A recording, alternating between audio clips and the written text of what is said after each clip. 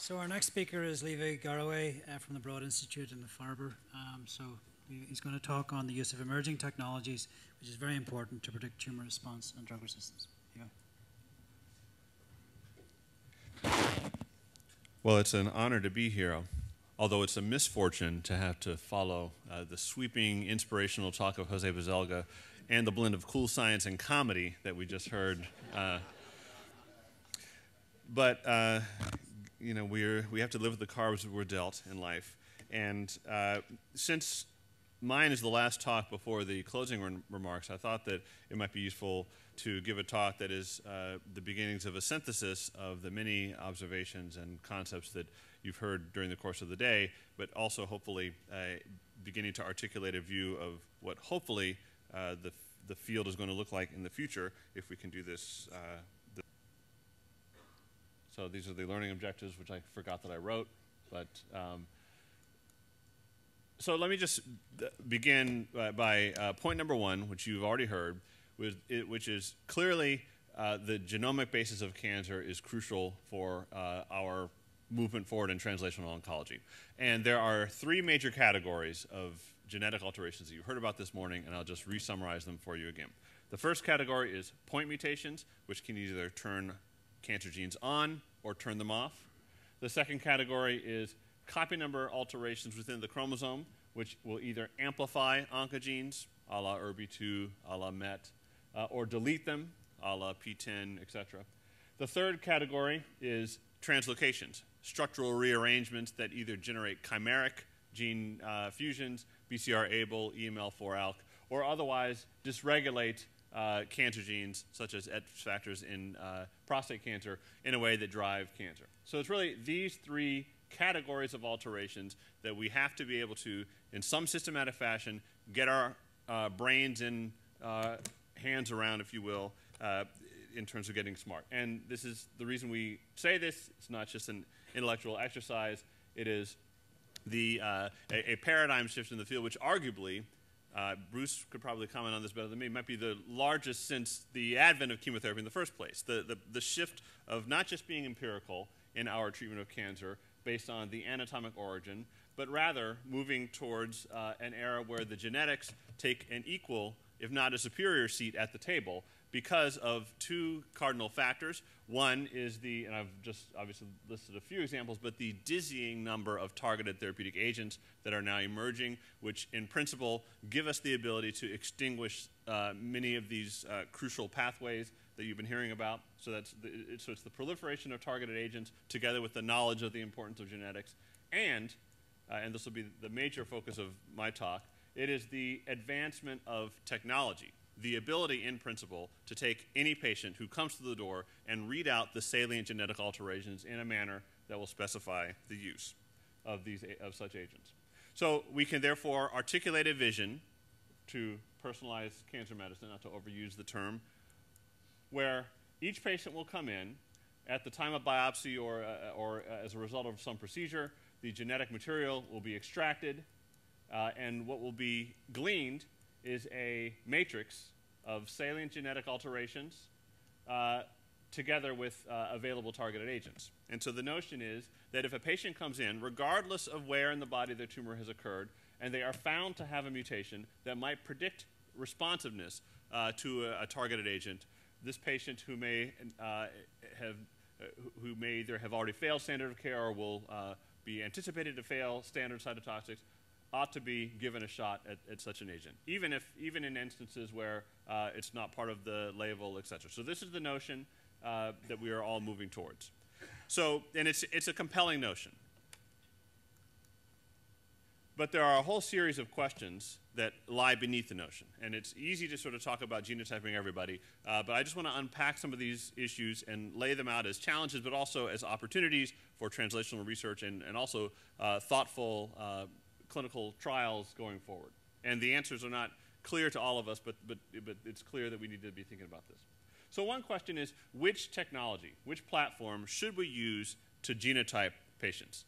I actually don't like the term genotype, but I'll speak to why I don't like that in a few minutes.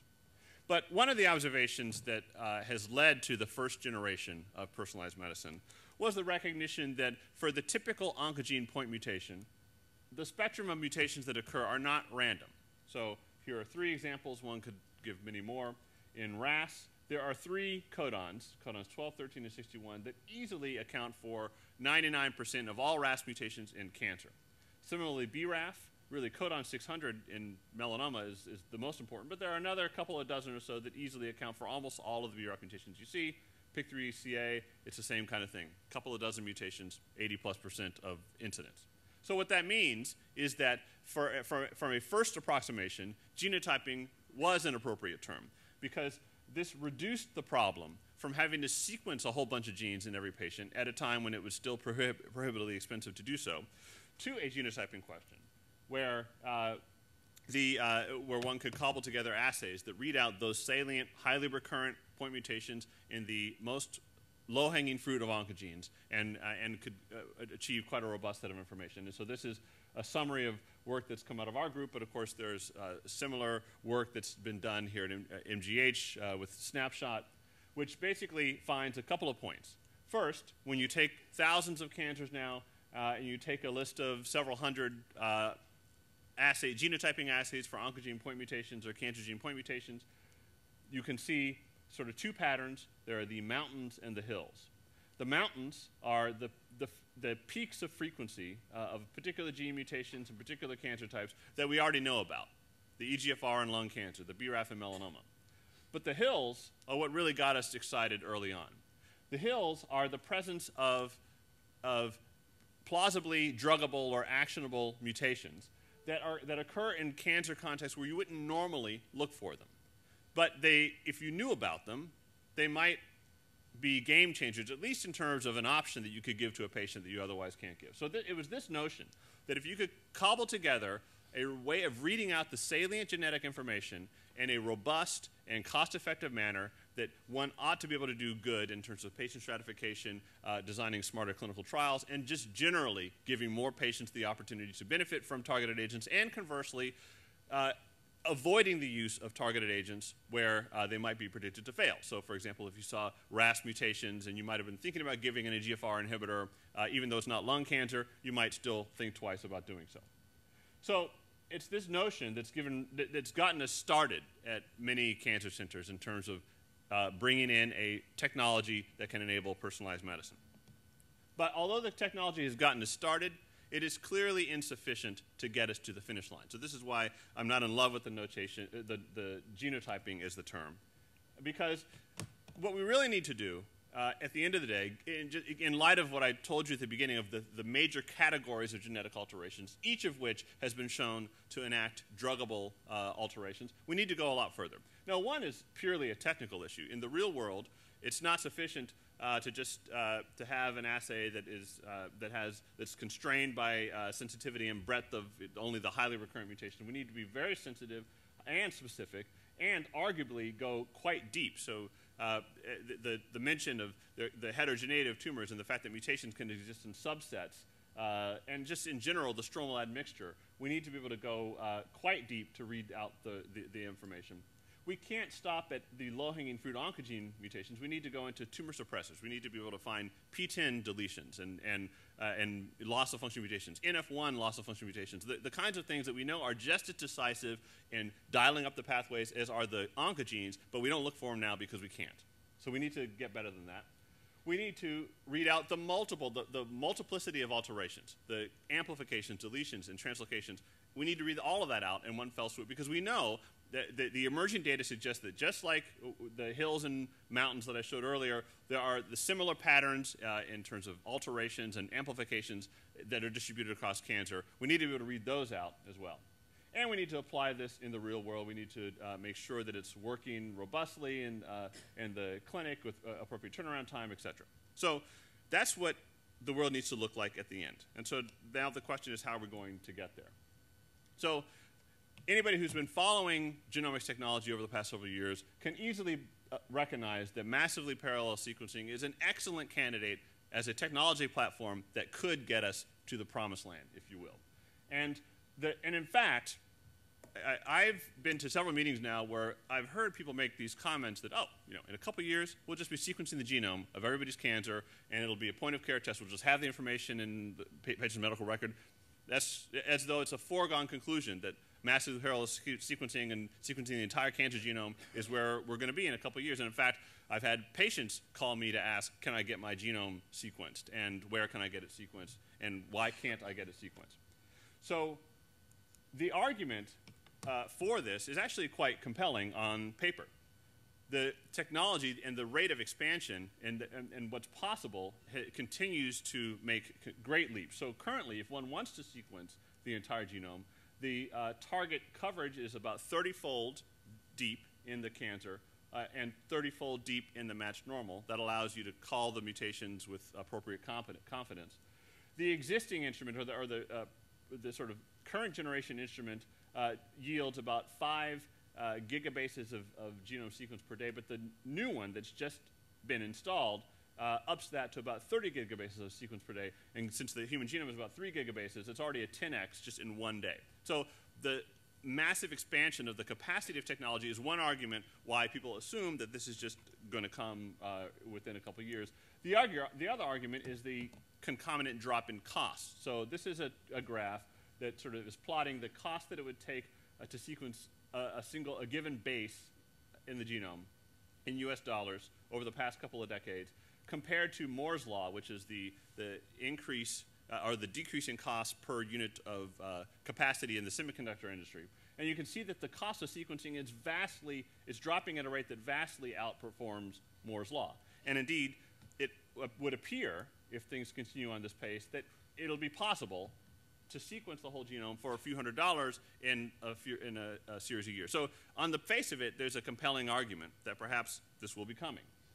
But if you look a little bit deeper, we realize that there are a series of challenges that we will need to contend with. And in fact, they may or may not ever bring around whole genome sequencing as a viable mechanism in cancer in practice. First, achieving the hundreds-fold coverage that I was arguing that is going to be necessary is not standard currently. So one would need to sort of have a mechanism that one could go several hundred-fold as opposed to 30-fold. Secondly, doing this in the real world, doing this in archival material is still very much a work in progress. The turnaround time is measured on the order of weeks or months, and the data storage and data transfer costs associated with sequencing the genome are not falling as rapidly as the sequencing costs. In fact, they may be going up because you can generate so much sequencing data, it actually costs more and more to store that data. So this is really one of the biggest costs and could end up being one of the biggest impediments to bringing this about. I'll just briefly make a comment about transcriptome sequencing, because some have argued, well, why not just sequence the transcriptome? It's much more tidy. Doesn't require the whole genome, and it allows one to detect point mutations as well as gene fusions and chimeric transcripts, et cetera. But there are also technical concerns here. You have to make a cDNA library out of paraffin. That's not going to be all that straightforward. You can only detect mutations in the most highly expressed genes. Again, we're not going to know about tumor suppressor gene alterations. So just to summarize what I've just been telling you, in terms of the optimal technology, clearly the allele-specific technologies are getting us started, and that's great. That should proceed. It's also clear that massively parallel sequencing shows considerable promise as a definitive technology. But the widespread application of whole genome sequencing or whole transcriptome sequencing in the clinic in the near term faces both technical challenges, which I just told you about, and conceptual considerations, which I'm about to tell you about. And in particular, one of the conceptual considerations is how do we make clinical decisions using this information? So let me just give an example, a brief example from prostate cancer. So these are 2 prostate cancer genomes that we sequenced at the Broad Institute over the past year. And what one sees in this, so these are circus plots, which give you kind of a bird's eye view of the genome, and I'll point out a couple of features in just a second. But the mutation rate, so the overall rate at which you get one base going to another in these cancers is about 1 in a million, which leads to about 3,000 base mutations per genome, which then gives you sort of 1 to 3 dozen coding substitutions per genome.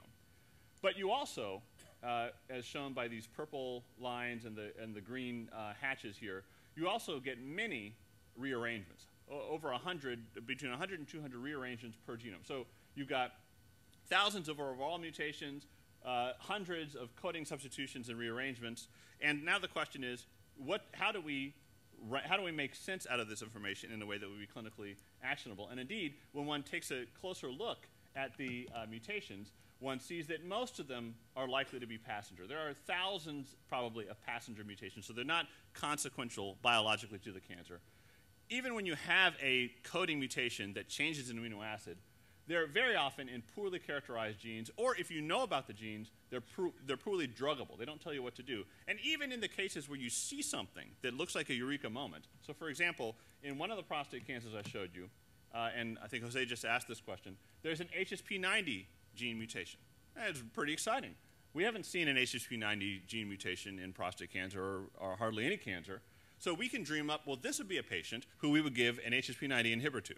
But that's a fantasy, because we don't know what that mutation does. We don't know if it's a gain of function or a loss of function or if it has any consequence to that cancer patient. So all these things, I'm bringing this up because we can paint a vision of what technology can do, but what we want to do is to be thoughtful and principled about how we're going to apply this in a way that doesn't drown us, but rather is fully enabling. So to kind of therefore summarize what I've just been telling you, we have technology that is incredibly powerful in the discovery space. So in the discovery space, it's fine to be global and comprehensive, and we don't mind being resource intensive, and we know that we're just generating hypotheses that are going to have to be tested, and technologies or activities such as the Cancer Genome Atlas and the ICGC will give us a great catalog. But what we need to articulate is how to constrain that technology that is appropriately targeted and resource efficient and actionable in a way that goes far beyond what we can currently do, but maybe doesn't have to go all the way to global in the near term. So how does one do that? Well, one possibility, based on recently published data for how to harness massively parallel sequencing in a more targeted way, is enabled by a platform that allows one to design reagents that will pull down the subset of the genome that you really care about. So I'm not going to go through the details of how it's done, but basically you make baits that will be complementary to whatever genes or exons that you might care about in the genome, and with these baits you hybridize to your target genomic DNA. These baits have biotin. You can pull them down with streptavidin beads. What you pull down goes into the sequencer, and you can sequence much more efficiently in a targeted fashion.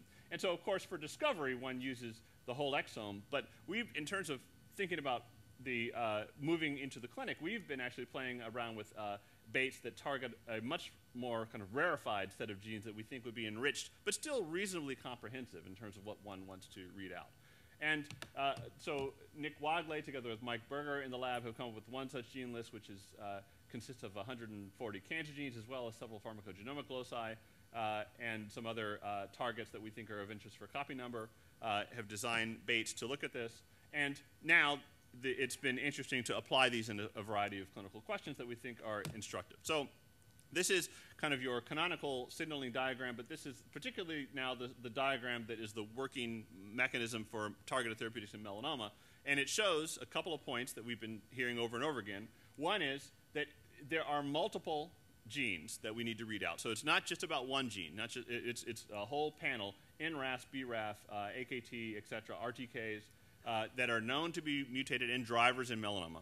There are multiple types of mutations to read out. So it's not just the base mutations, it's amplifications of KIT are seen in acromelanoma, ERBB4 mutations, loss of function of PTEN, deletions of PTEN. So again, it shows, it illustrates how we need a profile platform that will read out multiple genes and multiple types of alterations. And of course, we also understand why it's so important to do this because of the success of RAF inhibitors in the clinic.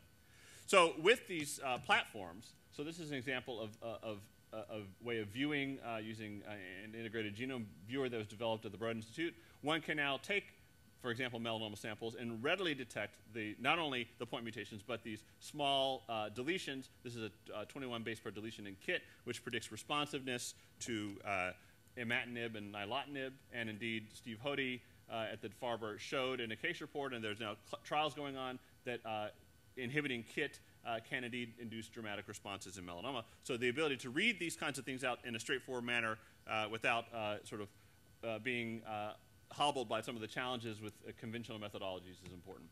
And as Jeff Engelman mentioned, it's not just about reading out at the beginning of the cancer what to use, but also what to use in the setting of relapse. This is a summary of a study that Jeff mentioned to you where we, with knowledge that came out of in vitro of what kinds of mutations in MEK would occur in the setting of a MEK inhibitor, taking patients who had experienced some degree of transient response to a MEK inhibitor, sequencing deeply into the MEK1 exons, and with this, finding the presence of a mutation that turned out to be present in a post-relapse sample but not in a pre-treatment sample, thereby illustrating not only a mechanism of on-target resistance to MEK inhibitors, but also the importance of using massively parallel sequencing, not just at the beginning where one needs to read out the genetic alterations that might be leading to something that's addictive that could be targeted, but also in principle at the point of relapse so that we can read out at least some subset of the alterations of the type that Jeff mentioned that might be relevant in a whole variety of cancers. Okay, so then the question is, will deep sequencing, i.e. massively parallel sequencing, be successful in the real world? Can we do this in paraffin in the way that we could do with genotyping and some of the earlier generations?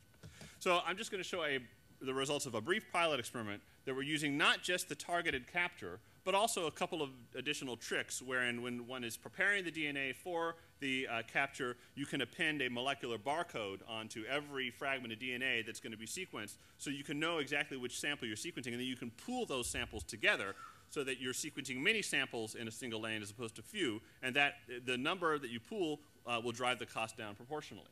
So Nick Wagley did this with 10 paraffin samples that came out of breast and colorectal cancer.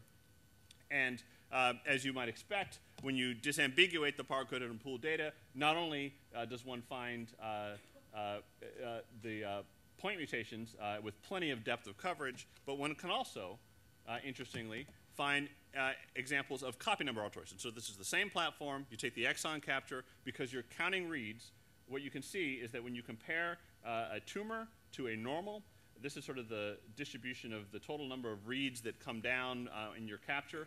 But you can see that there's a couple of instances where there are outlier signals, where there's far more reads coming down in the tumor than in the normal. And that corresponds, in this particular breast cancer, to an FGFR1 amplification. You can actually infer copy number of that amplification from this information. And there have been some reports suggesting that FGFR1 amplification might predict resistance to endocrine therapy, and there are FGFR inhibitors in the clinic. So the point of this is to show that, in principle, it looks like this can work in the real world. And with the barcoding and pooling, it could be done at a cost point that could be comparable to the genotyping approaches that are in current use. So then there's the issue, and this is not going to be thrown out with any pretension towards an answer, but the larger question of how are we really going to know if the categorical approach, where we take 100 or 200 genes and we read out the spectrum of mutations and we get that back and we use a targeted agent, how are we going to know that doing all that is in fact benefiting patients? And in what context is it benefiting patients? What does that mean for how we design clinical trials? And I've heard several people throw out the need for a rethinking in many cases of clinical trial design.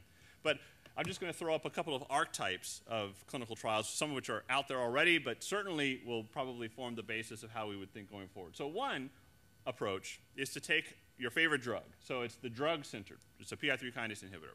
And what you're thinking is, I don't care which cancer it is, but I want to give a patient a PI3 kinase inhibitor who has either a PI3 kinase gain-of-function mutation, a PTEN deletion, or an RTK amplification, and one of several types, and I want to be able to read out any of those and make a decision to use a PI3 kinase inhibitor. So the notion is you get the profile categorically on every patient, and there may be a whole assortment of genetic alterations that you might use to specify the use of a PI3 kinase inhibitor. So that would be one approach, the drug-centered approach. The other approach that one can think about is more what you can think of as the profile-centered approach, where one reads the profile, one reads out whether or not there's a mutation that might be druggable, and if it's druggable with a certain drug, you give that drug. If it's a different drug, you're going to give that drug, et cetera.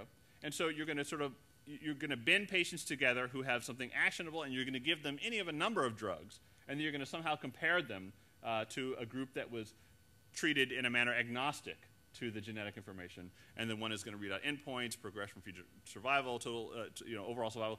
Again, these are going to have to be conditioned to particular contexts, maybe even lead cancers, et cetera. But these types of trials, in principle, ought to be the ones that we aspire to, because they're going to be truly exciting and maybe will be the holy grail of whether or not this whole fantasy, well, not fantasy, but this whole vision, pie-in-the-sky vision of personalized medicine actually plays out, and where it plays out in practice. So just to conclude, it's exciting. There are many opportunities. It's a compelling vision. There are many challenges. I talked about some of the technical and conceptual scientific challenges, but there's also the issue of having the appropriate infrastructure in place, from consent all the way to processing samples, interpreting the data, which I mentioned. There's the intellectual property landscape, which actually, if you're reading the news, it may be the moral winds may be blowing in favor of having a categorical approach in the federal government, but nonetheless, it's an important issue to sort out. Reimbursement, and of course, educating both the physicians and the patients about the judicious use of the fire hose of information that is likely to emerge. So just in conclusion, I'm not sure why I was sort of browsing century-old editions of Science, but I was doing so for whatever reason. Maybe it was to put a final slide in a talk like this. But there was in the very first issue of Science ever published, which was back in July of 1880, there was a blurb from Thomas H. Huxley, which comes from a larger treatise on science and culture, which is a very interesting read because it's almost prophetic in many ways of what we're dealing with now. But the last line in this blurb says, "An industry attains higher stages of its development as its processes become more complicated and refined, and the sciences are dragged in one by one to take their share in the fray."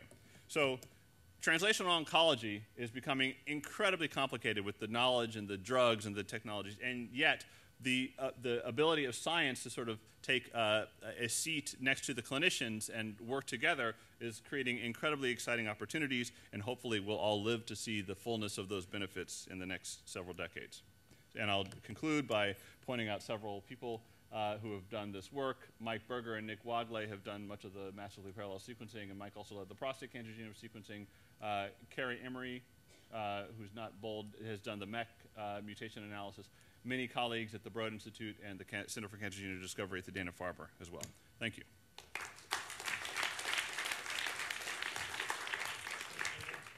Okay, questions? Bruce. Levi, explain to all of us, maybe, but particularly to me, what does it mean to be massive and parallel?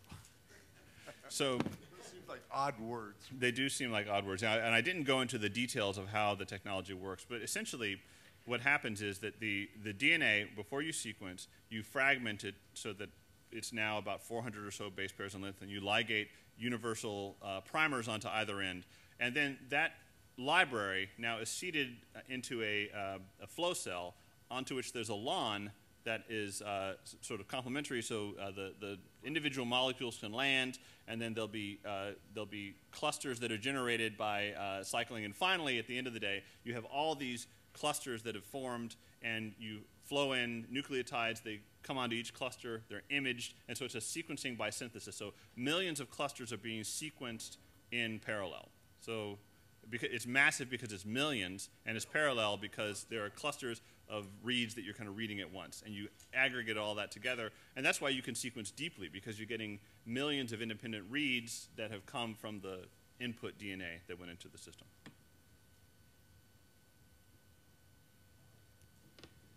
Jose? So something that is fascinating is, the frequency of mutations, rearrangement, fusions, deletions in a given tumor is you show these cases in prostate, and I think this probably applies to everything else. And yet, so there's some debate. So what type of approach do we have to take to identify what's the driver and what's the passenger? Should we take like a totally unbiased approach, or should we have biology drain into this? I mean, how do we go about that? Because maybe I'm thinking that this unbiased approach, the same as we did, with gene expression profiling, has given us that much. But at the end, BRAF being a driver in melanoma is something that has been said for a long time. It made a lot of biological sense.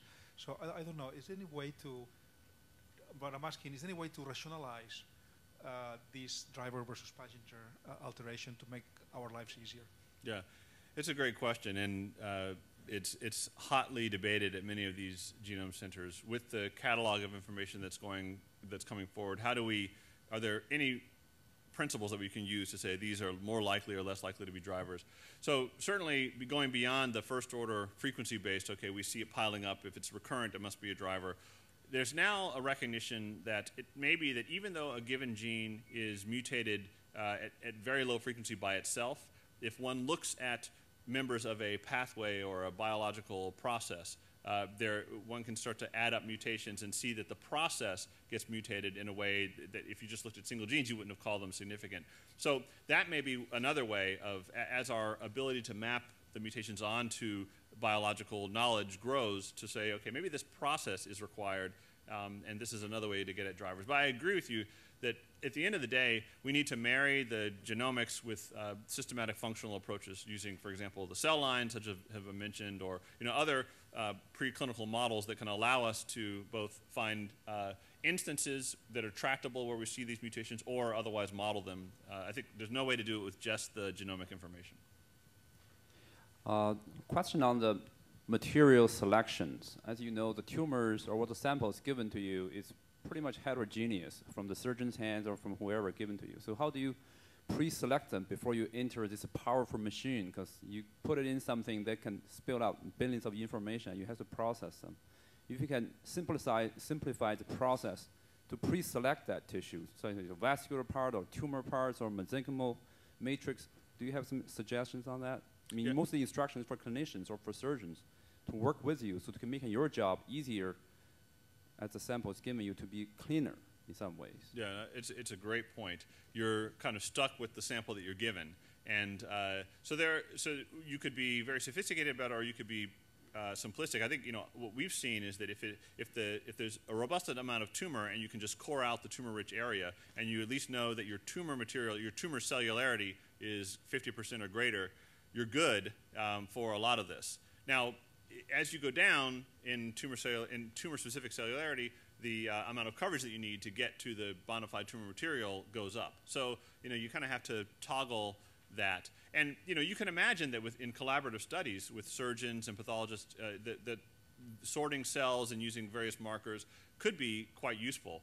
But I guess from a clinical application standpoint, one wants to think about doing as little of that as possible so that you can get this information out. But certainly from the standpoint of discovery and understanding the extent to which there's heterogeneity that matters, I think these kinds of studies would be very useful.